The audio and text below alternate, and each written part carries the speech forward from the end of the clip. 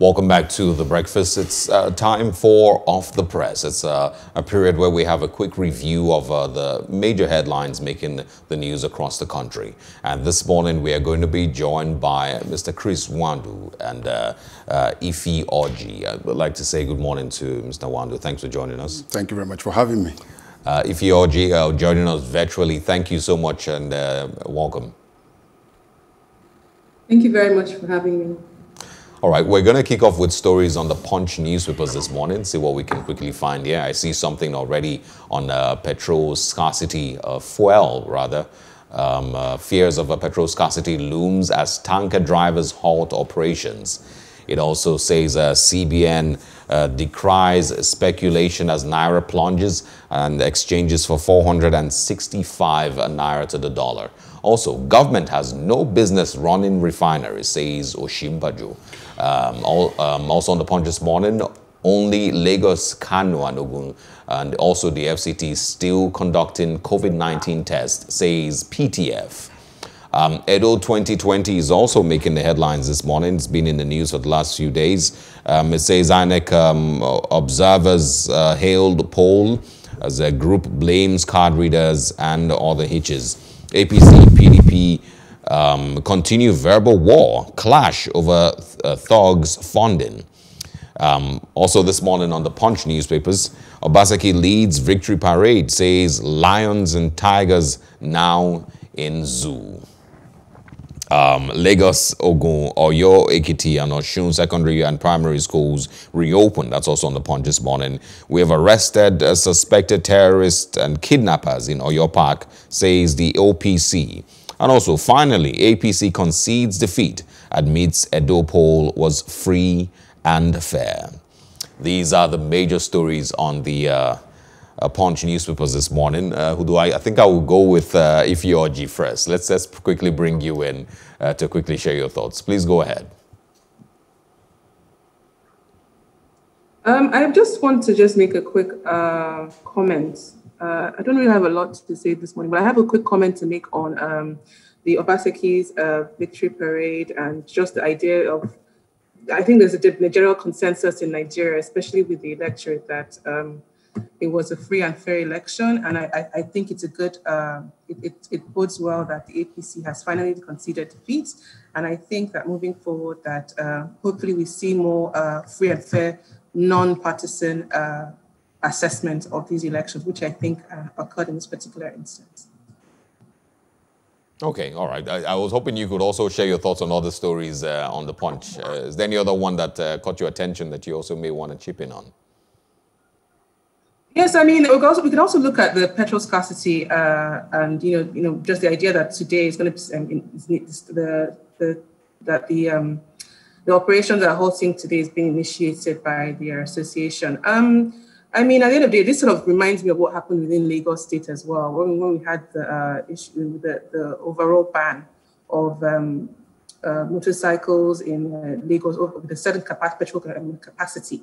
And just the idea that they basically try and impose bans before they actually try and find a way to either encourage or incentivize in most of these instances. And I feel like at this point that we really should be looking at finding ways of not. I don't think a blanket ban is the way forward. I think that there should be a lot more discussion with the stakeholders, especially from an authorities' point of view. They need to really have a sit down and talk about how they're going to move forward. Because I mean, today could be the start of a horrible, catastrophic rest of the week for the average commuter. The average commuter based on the tanker strike. So let's just see how this plays out for the rest of the week.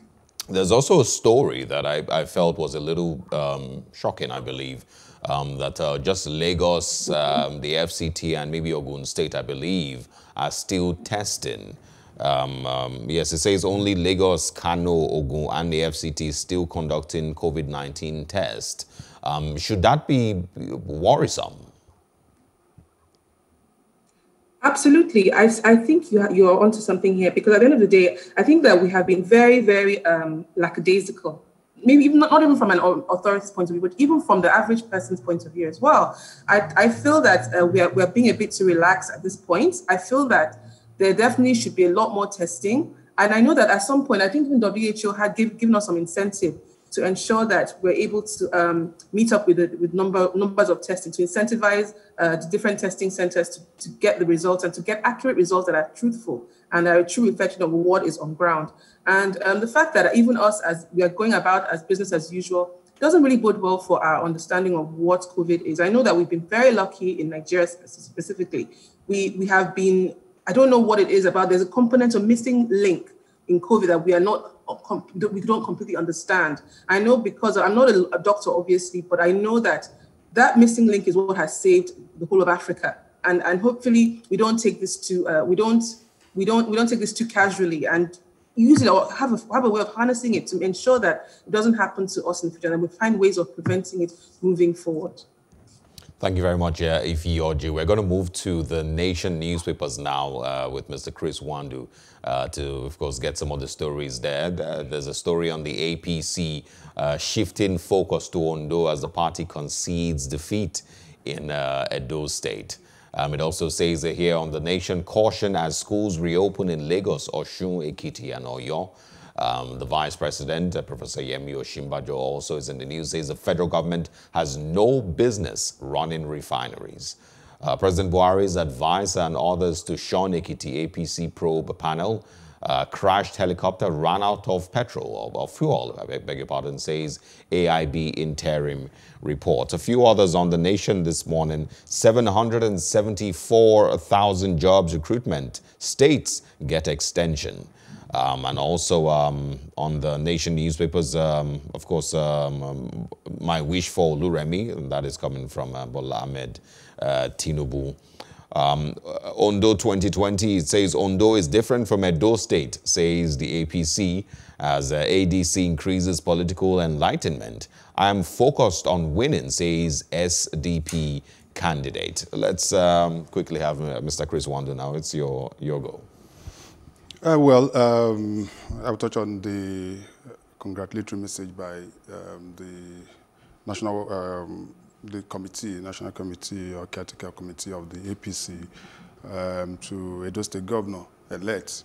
And to me, that was a surprise one because for the first time we are seeing the APC coming out so quickly to congratulate an elected governor from the opposing party.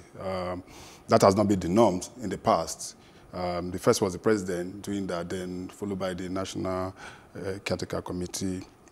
We goes to show that to some extent there must have been some level of division within the party prior to the election, and which put to pay some of the insinuations that some of the party hierarchy and even governors were not in tandem with the APC candidates. Yeah.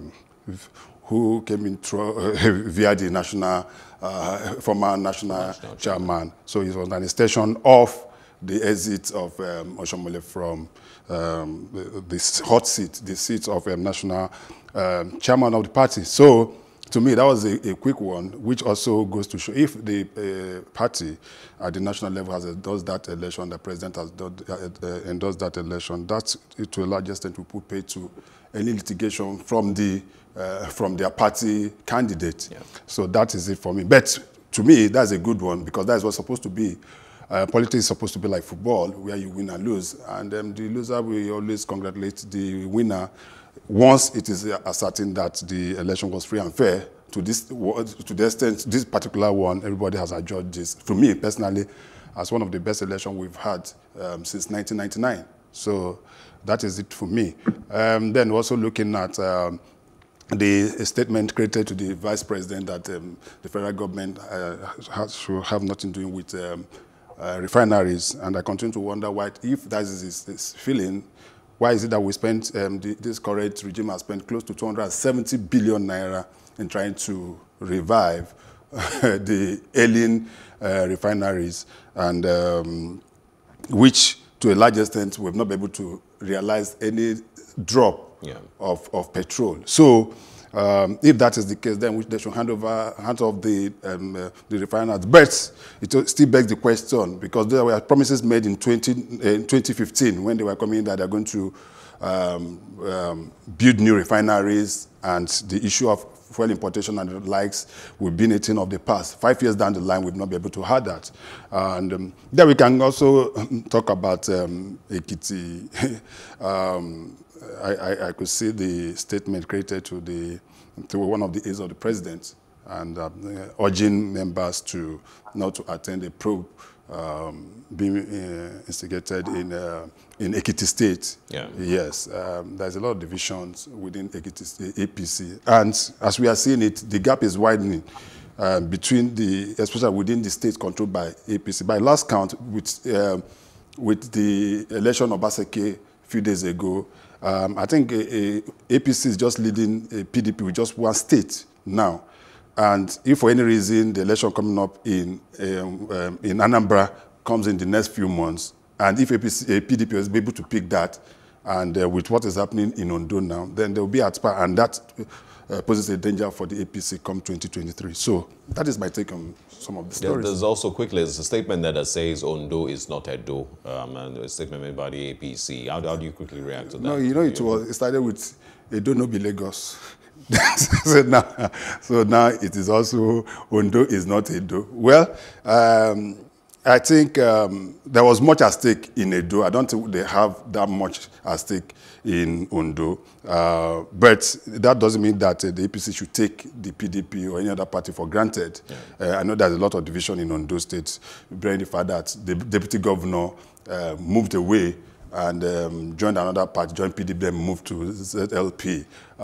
So the election in Ondo may be tight, but I don't see it as tight as what we... So it could go either way, come 10th of October 2020. Let's see how it pans out. All right. Ifeoji, we're coming back to you next. If I may just add to what Mr. Wandi said, I'm just going to touch on real quickly the idea of the federal government having no business running the refinery. Yes, he's correct. But I mean, this is like 200 and something billion naira later that the realization has come to bear. And I was fortunate to visit the refineries in Warri last year, and I have to say, just from an observer point of view, it was really, really there was a lot of regret from my own part as a Nigerian citizen that more couldn't be done.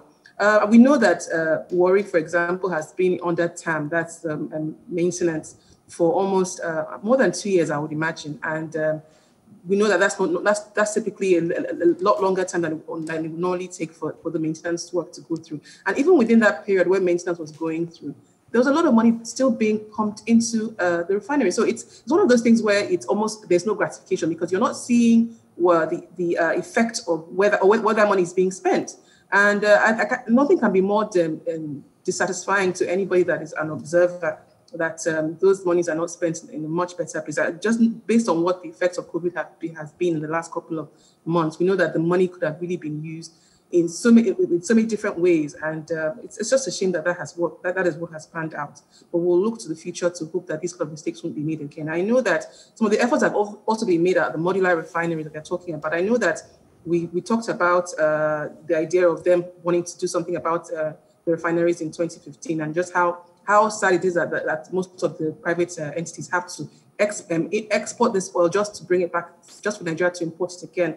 And these modular refineries, even at 100,000 capacity, can still sort of meet some of the needs, the immediate needs that we have in Nigeria. And also, we're also waiting for, obviously, the Dangote refinery to at 250,000 capacity to kick off, and then hopefully some of these problems will be a thing of the past. But let's just see what goes on.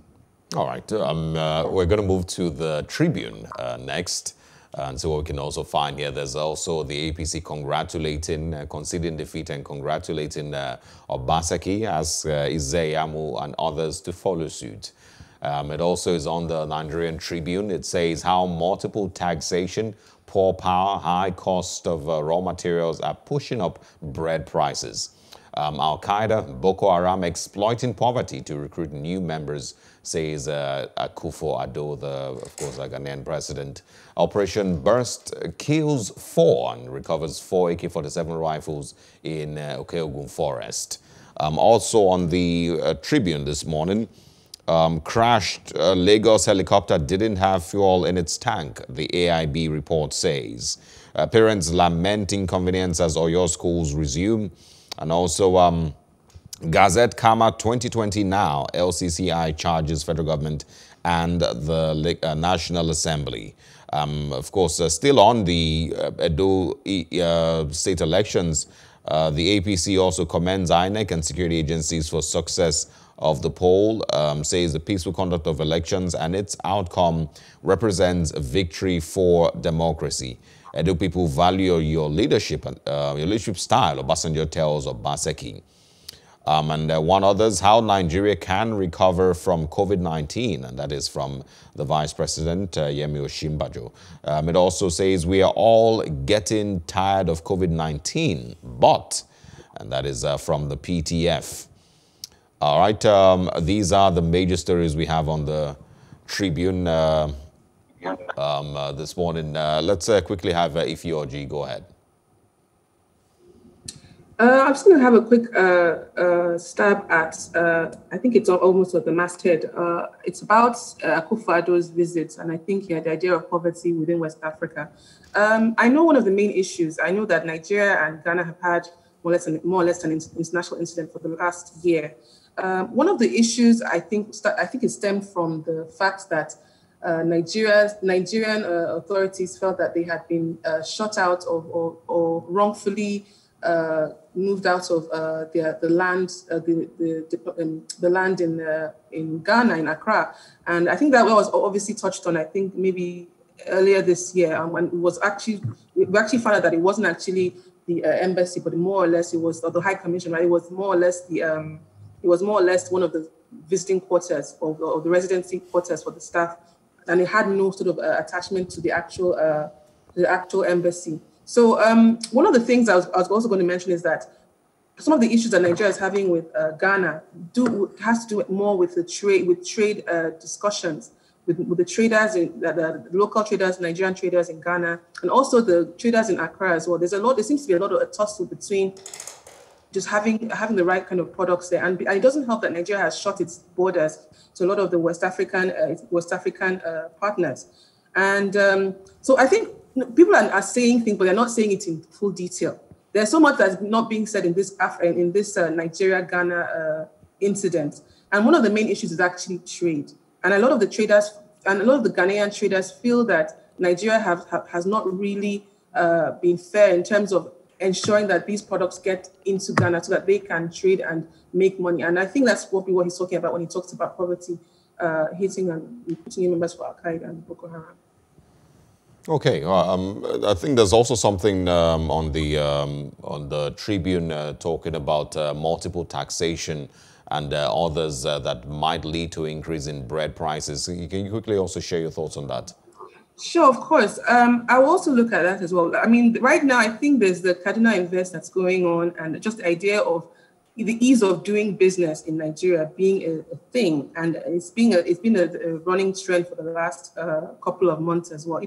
I would even say the last couple of years, where a lot of people that would ordinarily want to do business in Nigeria, locally and internationally, have had serious and severe challenges, and one of them being the double taxation.